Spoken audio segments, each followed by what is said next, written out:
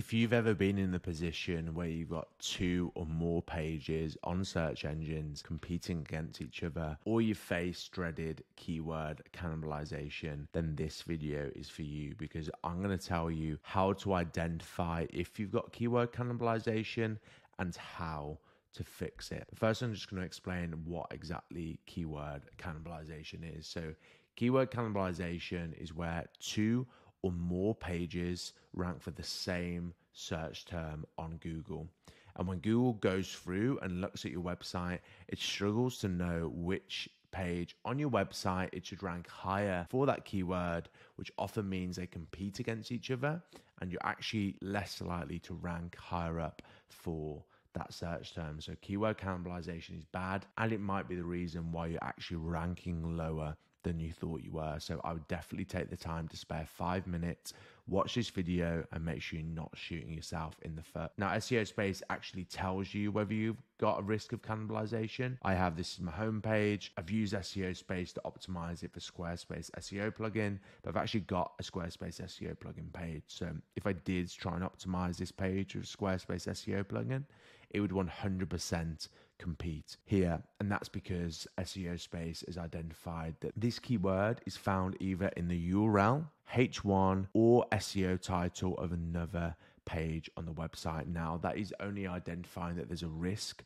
of keyword cannibalization. As you can see here, risk. I'm now going to show you how we can actually find out whether you have keyword cannibalization happening in the real world. And what I want you to do is head over to Google Search Console. I want you to head over to search results. Then you're going to click here, go to query, and I want you to type in the keyword that you think you've got keyword cannibalization for. And I'm going to type in Squarespace SEO. And the reason I'm going to type in Squarespace SEO, because I've got pages on my website for Squarespace SEO experts, Squarespace SEO plugin, Squarespace SEO tips, Squarespace SEO checklists. I've got so many pages about Squarespace SEO. So I personally know that I do have cannibalizations for this keyword. So this is a fantastic example. And what I'm going to do, I'm going to find Squarespace SEO and click on it. And what this has done is filtered my Google Search Console search results, and it's showing me all of the clicks and impressions that I've got for the keyword Squarespace SEO. And if I scroll down and select pages, this is going to show me all the pages on my website that get clicks and impressions for my filtered keyword, i.e. you're going to be able to see the pages that you're getting cannibalization for a select keyword. And when I scroll down, you can see that I've got a various number of pages that are getting hundreds of impressions and even a few clicks for the keyword Squarespace SEO. And what's super interesting, you can see that this page has got a low number of impressions, but the highest number of clicks for this search term. So this is a perfect example of what you're going to see when you've got keyword cannibalization. 2 or more pages that are getting a lot of impressions for one keyword. And now what you actually want to do when it comes to removing keyword cannibalization and stopping yourself from shooting yourself in the foot, it actually comes down to 3 steps. First of all, you want to identify the page on your website that you want to rank for that keyword. So for me, I would have to identify the page on my site that I actually want to rank for Squarespace SEO. And that would be quite difficult in my case because, as I said, I've got quite a few Squarespace SEO tips, checklists, plugin. I've got so many different pages. And to be honest, I probably wouldn't actually try and focus for this keyword because it actually would be probably too difficult for me. But for you, you should be able to do it completely fine. So first, select the page that you want to rank for your chosen keyword. Then what I want you to do is de-optimize the other pages for that keyword.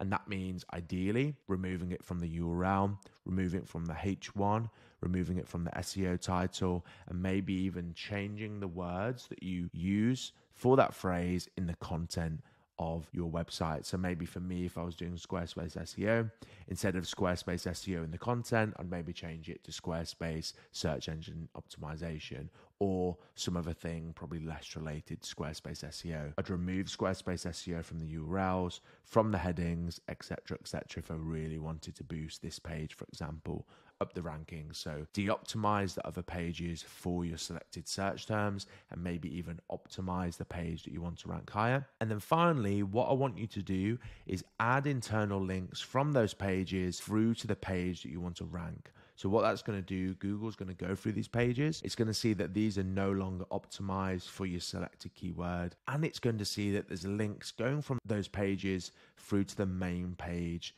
that you want to rank. And if you can make the actual linked text, i.e. the anchor text that links from one page to the other, the keyword that you want to rank for, that is going to show to Google the page hierarchy on your website, and it's going to all point towards the page that you actually want to rank for that search term. So just to recap, select the page that you want to optimize for the term that you've got keyword cannibalization for. Then I want you to de-optimize the other pages. And then third and finally, I want you to internally link from those pages back to the page that you want to rank. And of course, once you've done that, you can come back to your Search Console and see if you're still getting cannibalization. You can go back to SEO space and run the scan and essentially put your website to the test to see if you've actually avoided keyword cannibalization, which I definitely recommend because you don't want to be shooting yourself in the foot. And if you found this video useful and you want to learn more SEO tips, then make sure you subscribe to this YouTube channel because I post Squarespace SEO tips every single week as I grow SEO space, the SEO plugin with Squarespace. So thanks for watching and I'll see you in the next video.